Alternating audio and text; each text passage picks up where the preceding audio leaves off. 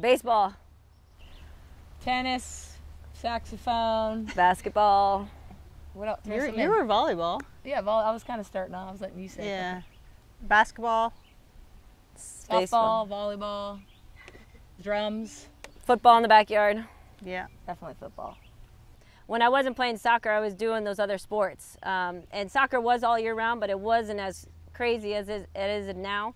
So I played the other sports, and then when soccer practice came, I made sure if it was like an hour and a half practice that I was focused for that hour and a half and got it done. But then I was off doing everything else. There were some times where I'd put my old Sony Walkman on and I'd juggle in the backyard for a little bit, or I'd go kick against the wall.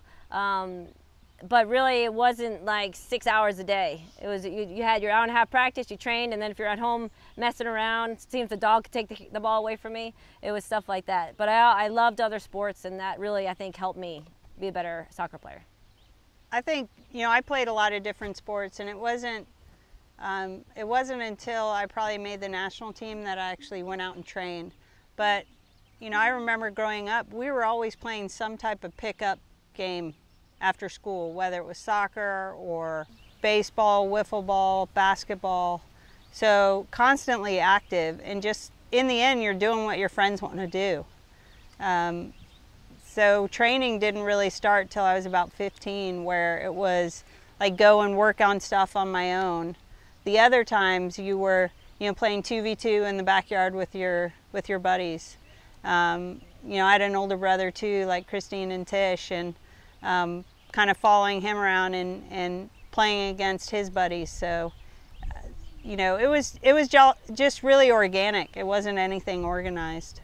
I didn't have a personal trainer or a skills coach or a mental coach. I was on the student council. I was a student body president in 8th grade. Wow. Vote for Team Edge. Yeah, what was the slogan? What was your sales pitch? I said, vote for T-Money. T-Money. No, so we all did a lot of activities outside of sports even. I think it's cool just to get around other types of people, and you don't need to just be one thing. You can try different things and meet new people and really see what you're good at and what you love.